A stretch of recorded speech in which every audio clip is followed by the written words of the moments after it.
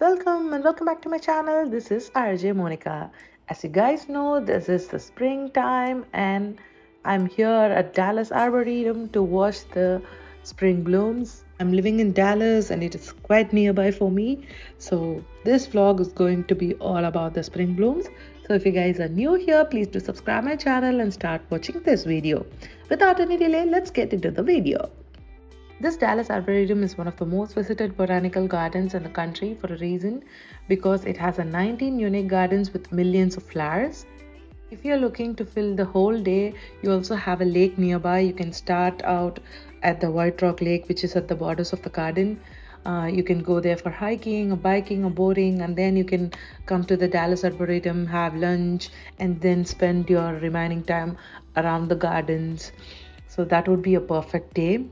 The cost of the entry to the Dallas Arboretum depends on several factors, including your age and the day you go. So do check out their websites for more information. If you're a serious garden lover, I recommend you guys to go early because the crowds arrive and the temperature rises, especially in the summer. So you will not be able to spend the whole day there. So please do visit the garden early to stroll around the garden at your own pace.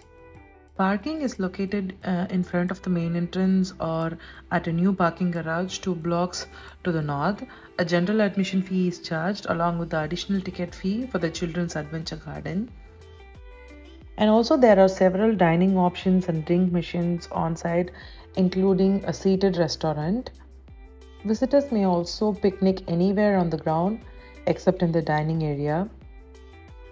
Wheelchairs and strollers are allowed throughout the garden, including the Children Adventure Garden. Wheelchairs are available for rent at the information booth. There is no fee for renting wheelchairs, but they are available on the first come, first serve basis. The Dallas Arboretum is open 362 days a year, closed only on Thanksgiving, Christmas, and New Year's Eve.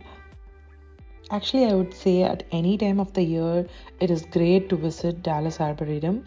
But then I should highlight this because I went here for the springtime and I saw the millions of flowers bloomed at the right time and I enjoyed it like anything.